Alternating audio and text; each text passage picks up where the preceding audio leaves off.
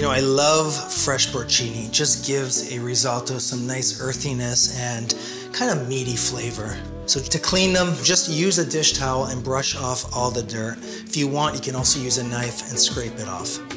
Now the stems are a bit trickier. There's more dirt there, so just cut the ends, and then with the paring knife, you can scrape off the dirt or even just give it a quick peel. That's it. Okay, mushrooms are clean. I'm just gonna give them a rough chop. They smell good, nice and earthy. Now I'm gonna start cooking them. A little bit of olive oil. Now here in Tuscany, whenever you buy mushrooms, they always give you some nipitella, fresh nipitella. It's an herb that grows wild in the Tuscan hills, and it's a combination between mint and oregano. It just elevates a dish and gives kind of an earthy flavor also to the porcini. It's heating up now. In go the porcini.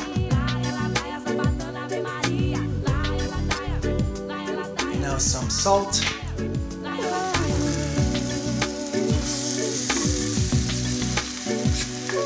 Just let those cook down, sweat out, and that's it. Okay, so now for my risotto, really basic. A white onion for a flavor base. You can use shallots or garlic. Okay, so my porcini are almost done, and you can see you start off with a big bunch of porcini, and then you cook them down and you're left with very little. So I'm gonna put them aside. Now, to start a risotto, a little bit of olive oil, and in go the onions.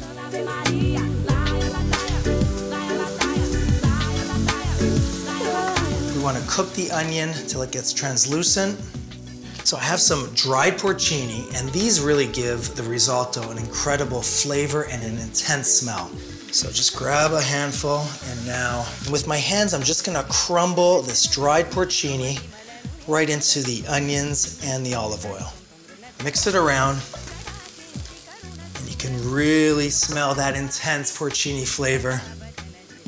Now add some white wine. That's going to reduce and give an intense sweetness to it. And in goes the rice.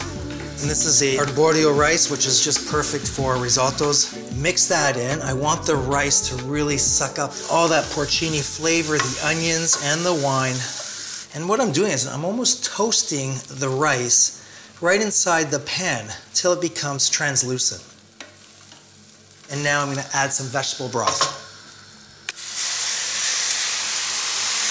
And you just put a little at a time, and once your broth has been reduced, just add a little more.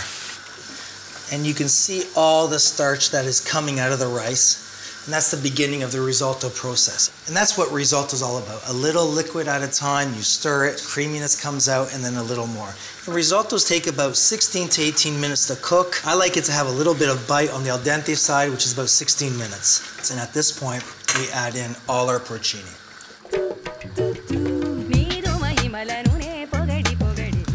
And just gently stir in the porcini.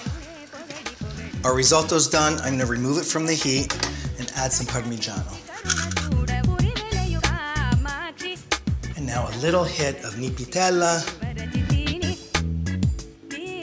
So at this point, I would usually add a little bit of butter just to kind of give it some silkiness, but I'm gonna add a little bit of nipitella ice cream, and that's it.